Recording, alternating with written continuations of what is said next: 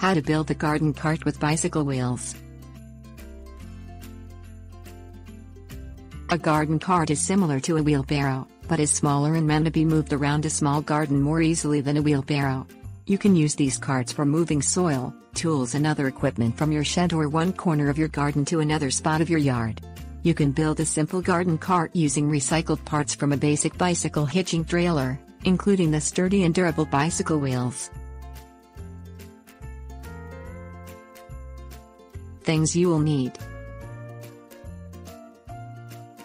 bicycle trailer with bicycle wheels, plywood, saw, screws, power drill, 1x2-inch wood, 2 wooden broom handles. Stand the bicycle trailer up. Place a piece of plywood on the bottom.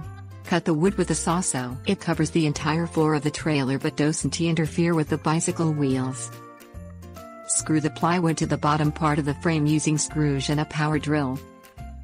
Cut 3 more pieces of plywood to fit on the inside and back vertical sides of the trailer. These will be the walls of the cart. Attach the walls inside the trailer using more screws. Make sure the wood is securely attached to the frame of the trailer, adding more screws if it isn't. Lay a length of 1x2 along each side of the trailer, resting on top of the walls. The 1x2s should be parallel to each other and along the right and left sides. Drill through the wood to attach both pieces in place to the frame of the trailer and the walls. The 1x2s should be just the length of the trailer. Place a wooden broom handle on the underside of each of the 1x2s and secure them in place.